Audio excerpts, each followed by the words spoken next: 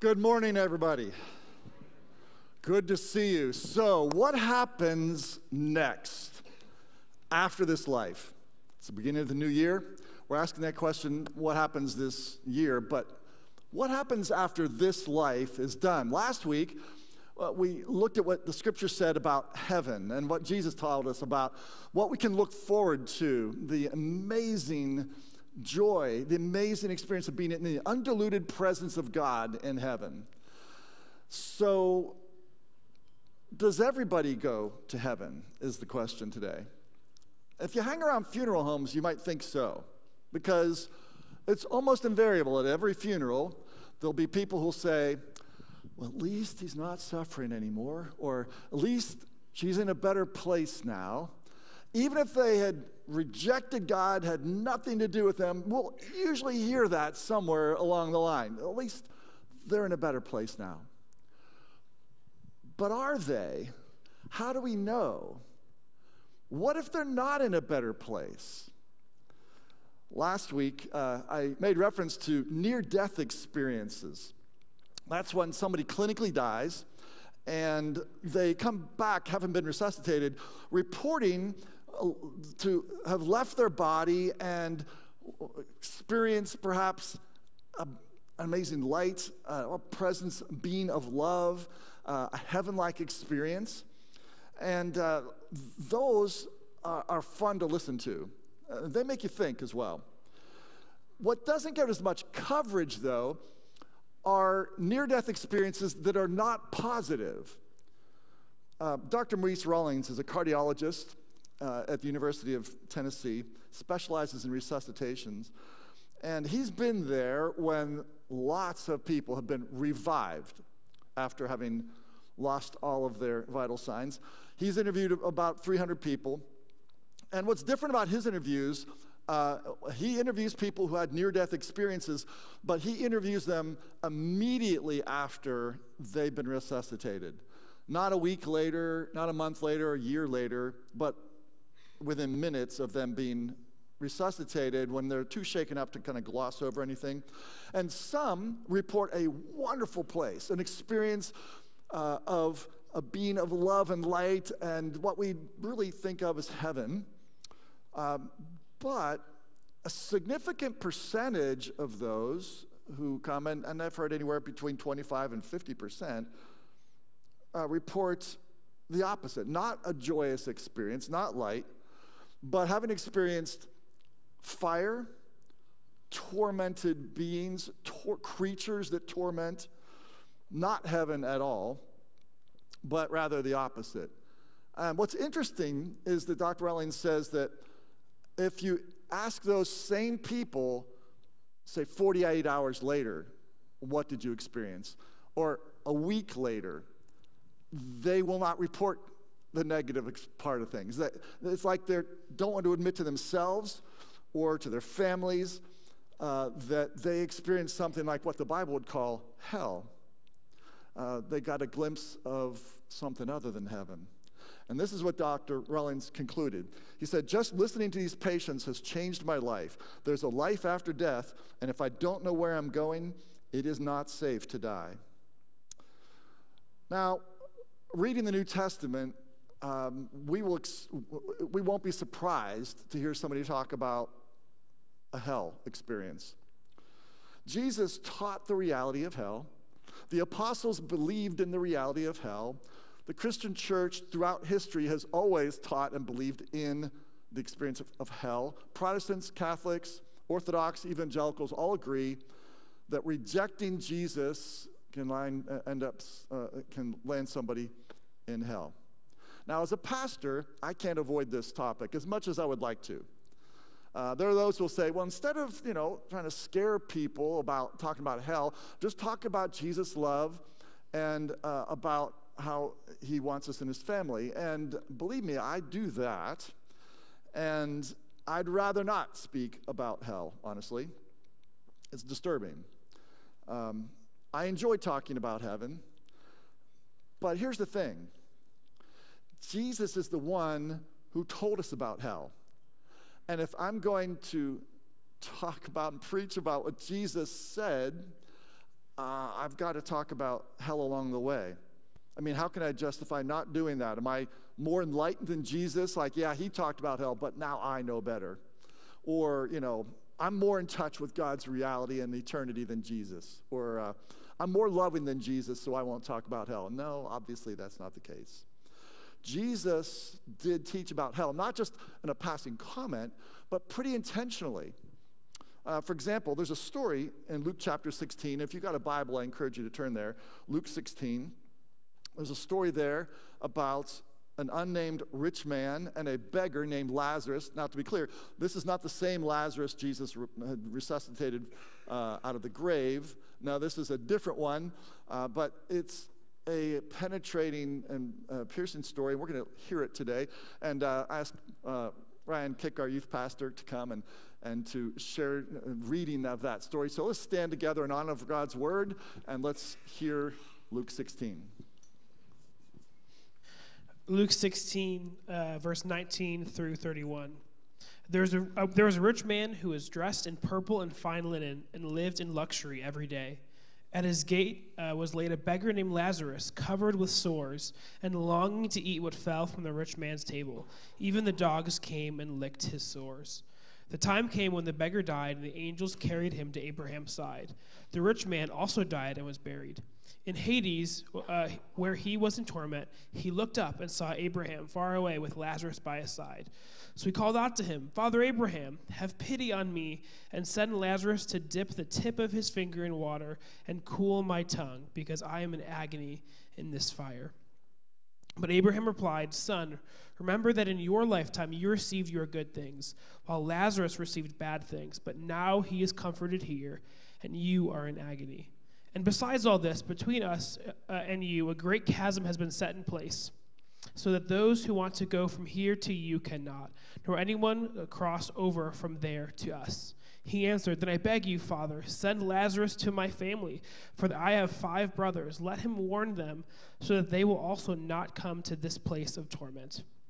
Abraham replied, "They have Moses and the prophets. Let them listen to them."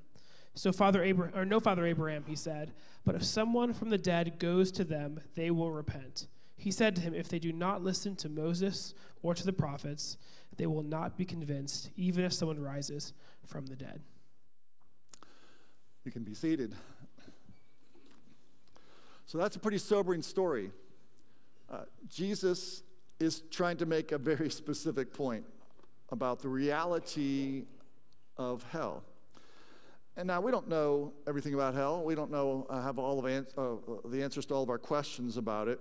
But we do see a few things in the scripture and from Jesus' teaching that are clear. One is that hell is a place of unending pain and punishment. It's hard to get around that because Jesus referred in graphic terms to this place called hell. He used strong, alarming language. It's a terrifying place with suffering and fire and darkness and regret. In verse 24, "I am in agony in this fire," says the rich man. Jesus is telling us that we remain conscious in hell. We're aware we're there. Rich man, he knew he had 5 brothers. He cared about helping them avoid ending up where he did, which tells us that each person in hell knows that they're there. Maybe physically they're dead, but they retain their desires and their memories. And Jesus says it's a place where people suffer in terrible ways. They long for relief, but they don't get it. They want to escape, but there is no hope. Matthew 13:49-50 says, "The angels will come out and separate the evil from the righteous and throw them into the fiery furnace. In that place, there will be weeping and gnashing of teeth." That sense of deep regret. Mark 9, "It's better for you to enter the kingdom of God with one eye than to have 2 eyes and be thrown into hell, where the worms that eat them do not die and the fire is not quenched." And then Jesus talks about punishment that's not ending. It says in Matthew 25:41, "Then he will say to those on his left, 'Depart from me, you who are cursed, into the eternal fire prepared for the devil and his angels.' Matthew 25:46, "They will go away to eternal punishment, but the righteous to eternal life." These are not the verses that we memorize and put on our mirrors, right? This is sobering rather disturbing stuff. And then we might say, well, maybe the fire thing, maybe that's not literal. All right, I don't know. If it's symbolic, here's what it's symbolizing. It's symbolizing pain and agony. It's not comforting any way you slice it. So Jesus is trying to be clear. This is a place of pain and punishment. And also that hell is the complete absence of God and his nature. Last week we said heaven is the undiluted presence of God, where Jesus is present. The risen Christ is glory is present. And hell is the exact opposite, where God is not, where Jesus is not. Jesus says there's a great chasm that's been set in place so that those who want to go from here to you cannot. So God's presence is separated from hell. Now, all good gifts come from God, which means that where God is not, his gifts are not. I've heard from some folks say, I know I'm going to hell, but, all my friends are going to be there anyway, so we're just going to party forever. That's what we're going to do in hell. And I think to myself, I sincerely hope you're not going to be in hell. I sincerely hope your friends are not going to be in hell. But if you end up there, you won't know that your friends are there. You will not party there. You will not have experience of friendship there. Because love, joy, peace, these are fruit of the Holy Spirit. Where the Holy Spirit is not, neither are his fruit there. You will not party in hell, and you will be alone there. That's the teaching of the Scripture, that we're not going to experience joy. Now, when you hear about this, and we could go on about what the Scripture says, but I think we get the idea. You don't want to be in hell. Neither do I. It's a terrifying place to be for eternity. So the question is, how could a good God send people to that kind of place, to that kind of hell? And what we need to know is that God does not send anyone to hell. We choose where we want to go. After death, we get what we want in spades. If we want Jesus' presence in our life, if we want to know him, if we want to experience him and his lordship, we get that fully in heaven. We get that more than we can comprehend right here. We get to experience the one that we have trusted here, the one who we have longed to know. We get to know him fully in heaven. But if we don't want Jesus here, if we don't want him in our life, if we'd rather ignore him, then we get that in spades, and that's called hell, the absence of God. And when you think about it, it does actually kind of make sense. Think about the person.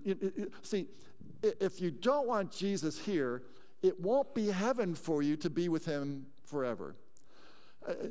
Who is it, and just mentally, don't say it out loud, who is it that your least favorite person on this planet, the person that you really don't care for, you don't like? All right, what if I were to say to you, you get to be up close and personal in the same room for eternity with that person?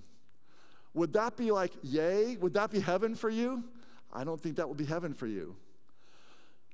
If you don't want Jesus in your life here, it's not going to be heaven to be with him forever.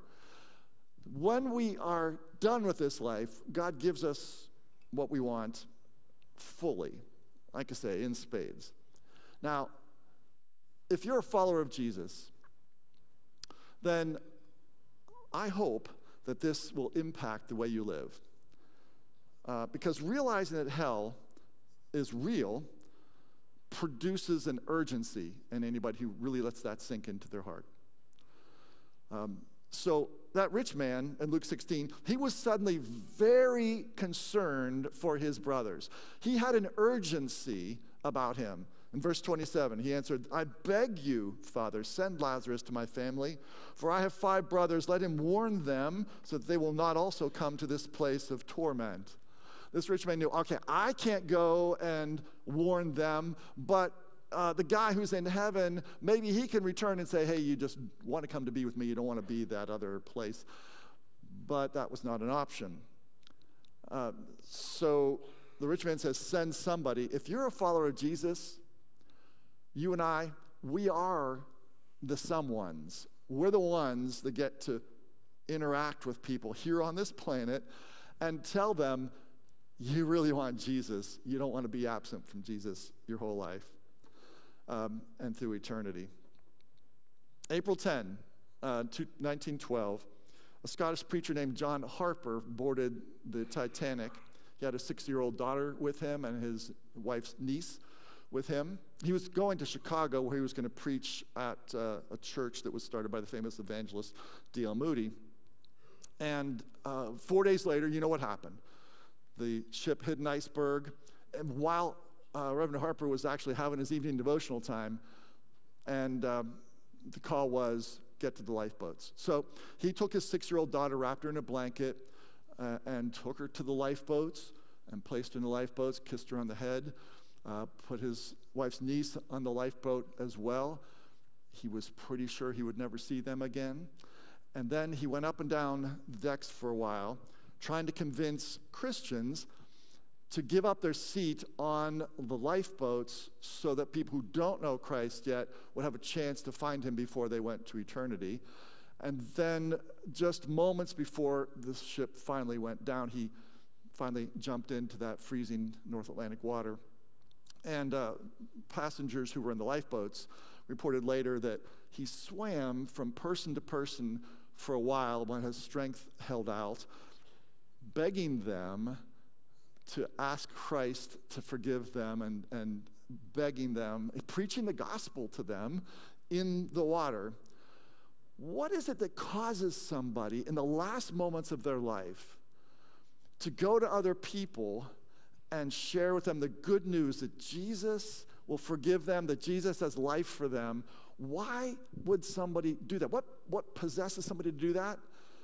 Well, because Reverend Harper had a deep sense of the reality of what comes next after this life, the reality of heaven and hell.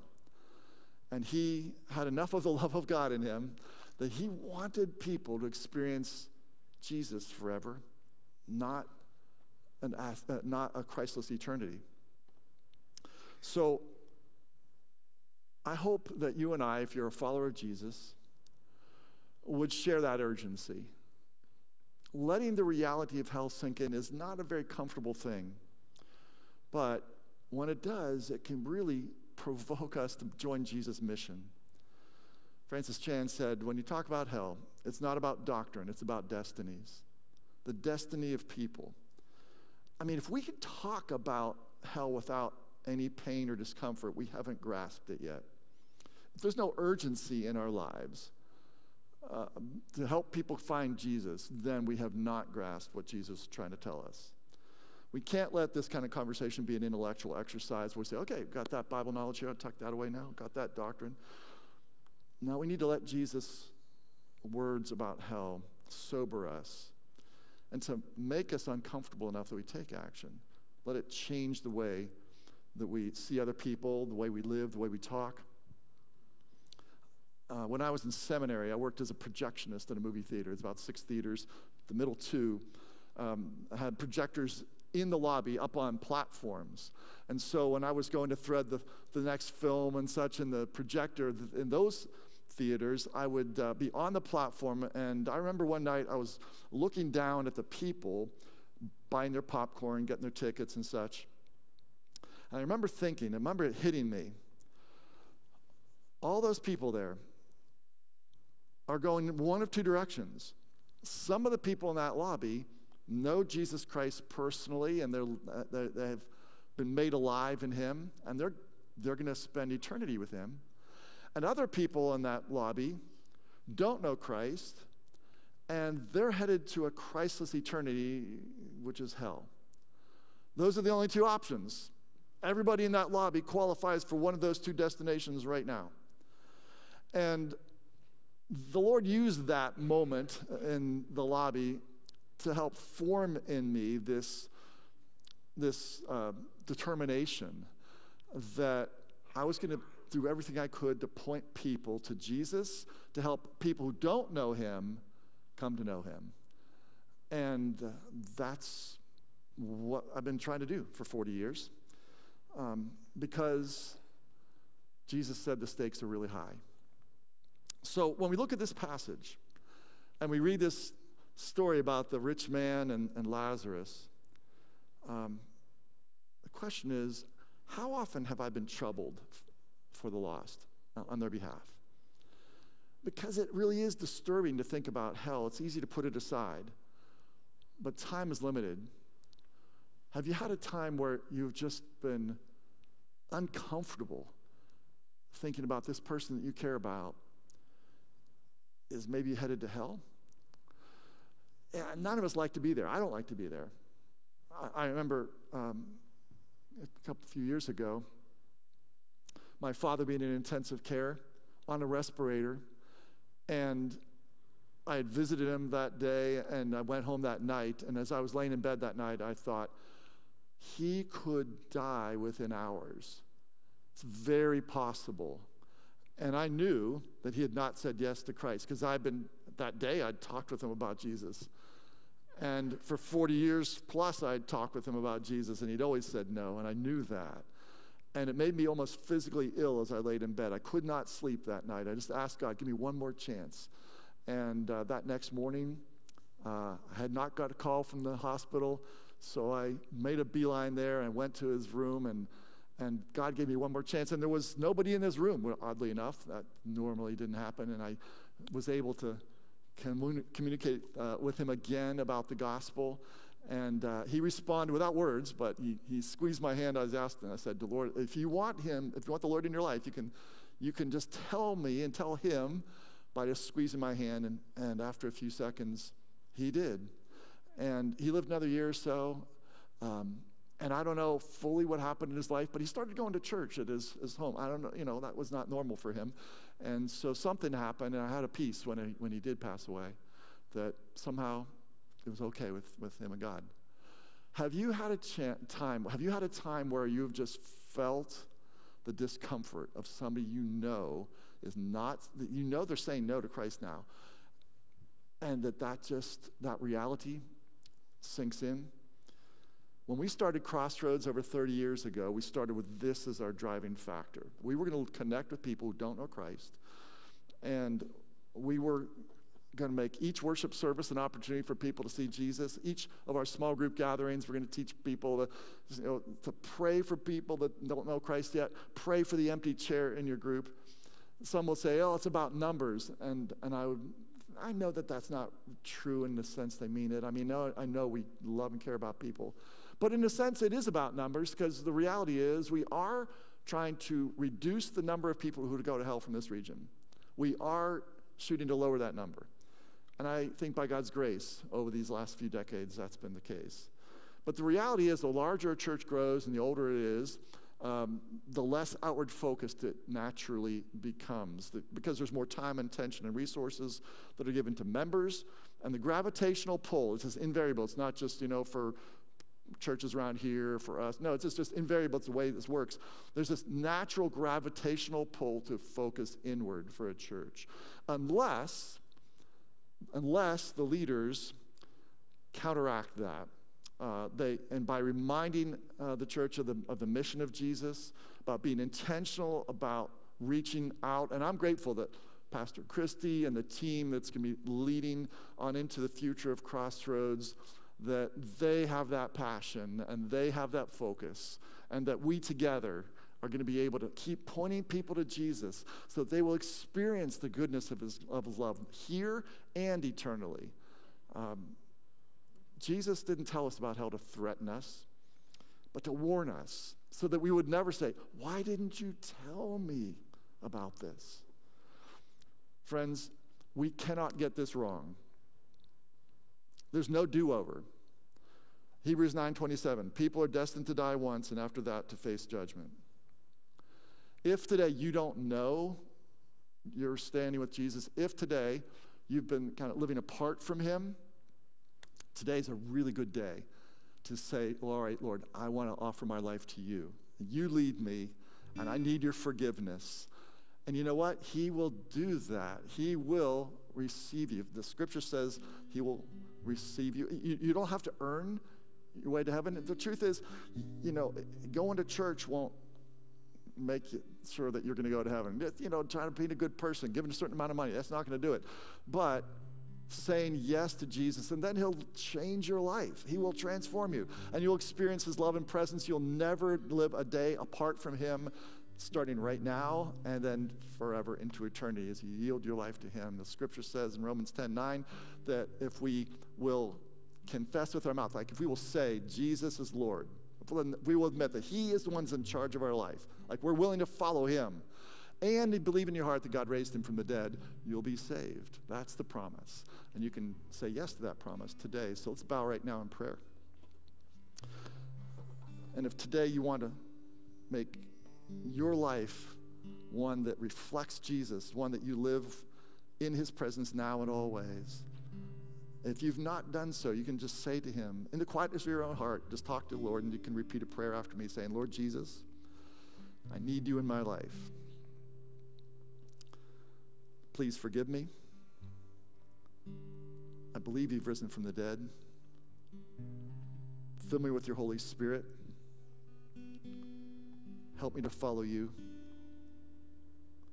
Lord, I pray for each person praying that prayer right now that, Lord, you would be working a miraculous thing in their life, that you would be bringing them from death to life. Lord, we know that's what you do according to your scripture. So I pray you would seal their decision in Jesus' name. I pray by your Spirit you would surround and lead them. Lord, help them to know how to follow you, Lord. And I pray, Lord, that as they do so, that they would know the experience of living with your love, living with your peace, with your joy, that will start and never end. In Jesus' name we pray this. Amen.